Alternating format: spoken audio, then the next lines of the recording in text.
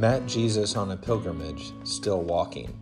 I'm Andy Doyle, the Bishop of Texas, and that's my 6-word autobiography. My hope for this podcast is to walk with you and talk with you about God, the church, and where we're headed next. Heavenly Father, I humbly beseech you to see before you a sheep of your own fold, a lamb of your own flock, and a sinner of your own redeeming. In the name of the Father, and of the Son, and of the Holy Spirit. Amen. Please be seated. Good morning. It's good to be with you today.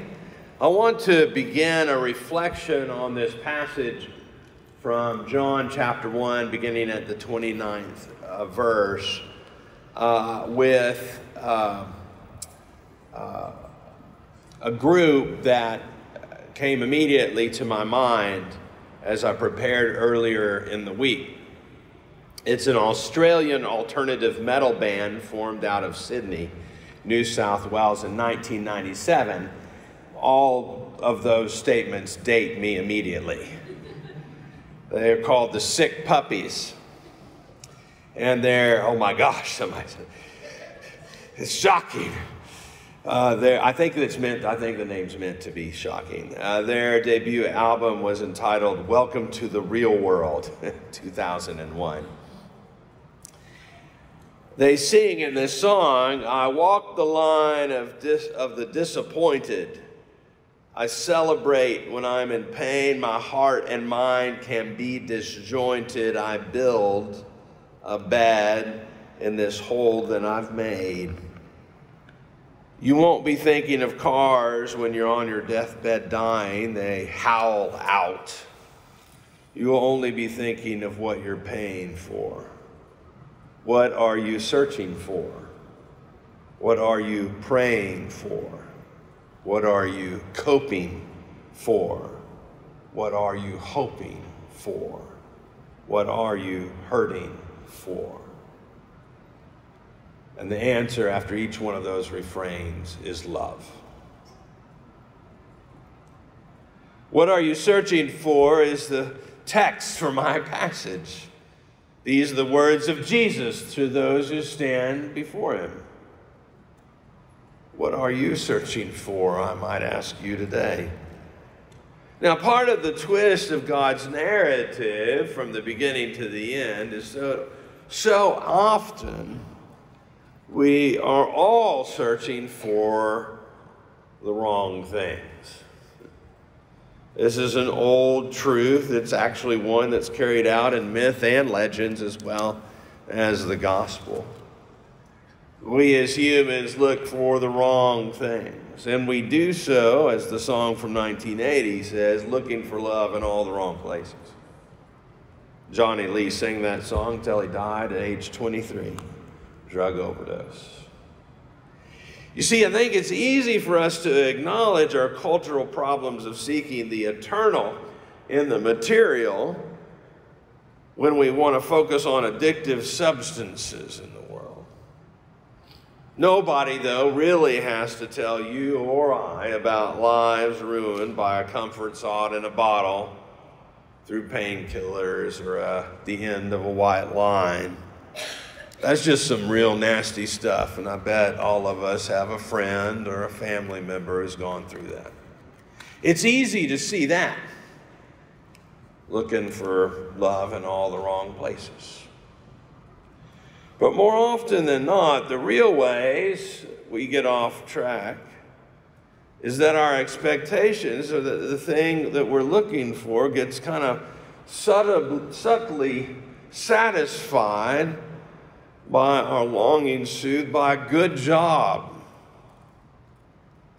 a regular job, good money, happy kids, nice vacation memories, experiences of mountaintops visited, and the exhilaration of a game well played or amusement park. All money well spent. I was watching over Christmas a movie, and a person asked, why does the devil always persecute the poor, never the rich? The response was, because the devil's got the rich. You see, I think it's those subtle things that we're meant to be more watchful over. These are not eternal things, but they are the things that feed our appetites and our emotions. These are the feel-good things. They are the ones who kind of placate us into some path of least resistance. It's as if looking for love is what we do, but we get satisfied by momentary joys, fleeting happiness. Yet the solution for the divine longing and the divine search is remarkable, as it turns out, because it's right there in front of us all the time.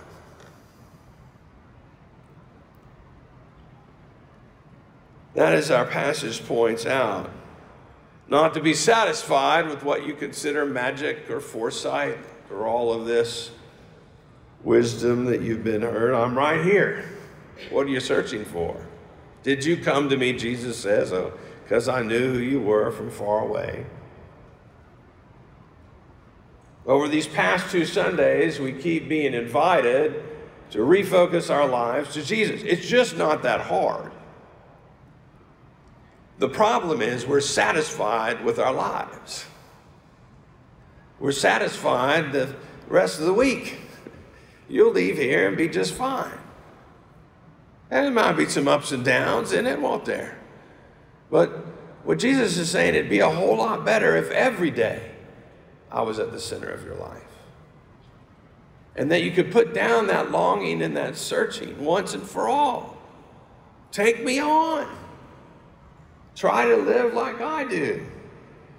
Try to follow. Try to meet the needs of others as I do. Try to be with the people as I am. I'm the one born in a manger. I'm the one with the bright star. I'm the one that philosophers and kings come out to seek and the shepherds adore. Who are you seeking after all? I'm right here. What other signs do you need?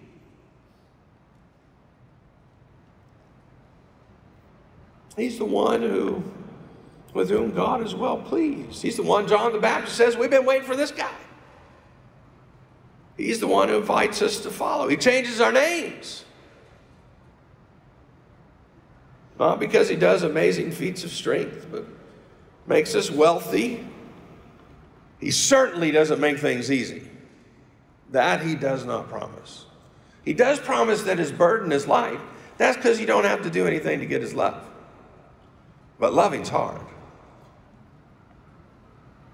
The monk once told me that if you follow Jesus, he's never going to tell you how hard it's going to be.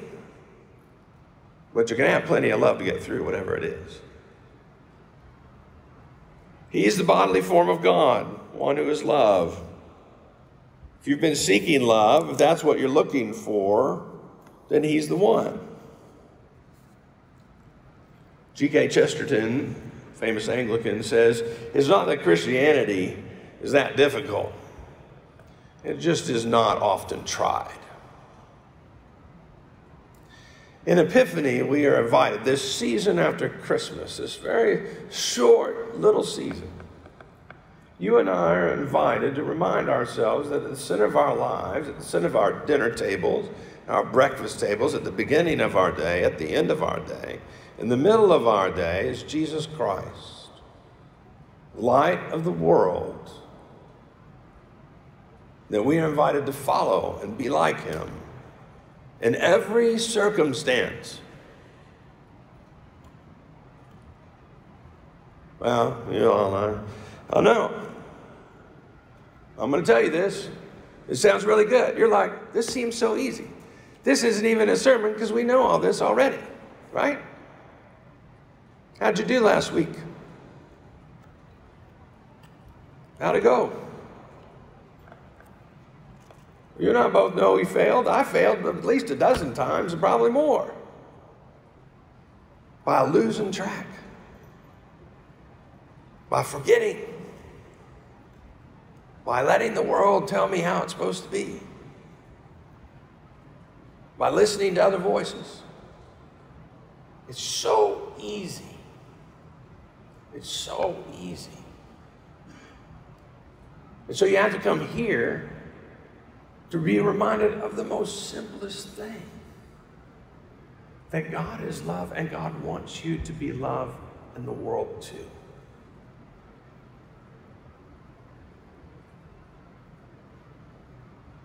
Now what's going to happen next is we're going to confirm some people.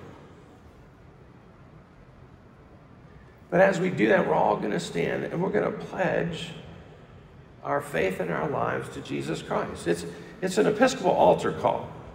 Make no bones about it. You're going to stand up and say, I believe in Jesus. I believe that God created the world. I believe that Jesus saved me from my sin. We're going to stand up and say all those things. A lot of people say, oh, Episcopalians, they don't have it all. We're going to do it right now. And all of it. And it's forced. We make you do it because we give you the words. But this is an opportunity in this beginning of the new year, the beginning of the week, of every week when you stand and say the creed, to start over. To say, I recognize I spent 99% of my life looking for love in all the wrong places. And the hope that I no longer have to hustle for is right in front of me all the time. And it's Jesus. It's just quite that simple. And it doesn't get much more difficult than that. So let us stand. Well, let us stand if you're being confirmed. We're going to get to your part. But when we stand, think about the words you're reading and saying. You're not making promises to me, you're making promises to God. It's a very serious moment. I want to invite you to take it and see the opportunity that lies before you and the ways you're invited to live and be in the world. And try it. You'll fail, but that's what next Sunday's for. You can come back in here and start over. In the name of the Father, and of the Son, and of the Holy Spirit. Amen. Thank you for listening. Join me in conversation on Twitter @TexasBishop and spread the word about this podcast by leaving a review on iTunes. Thank you.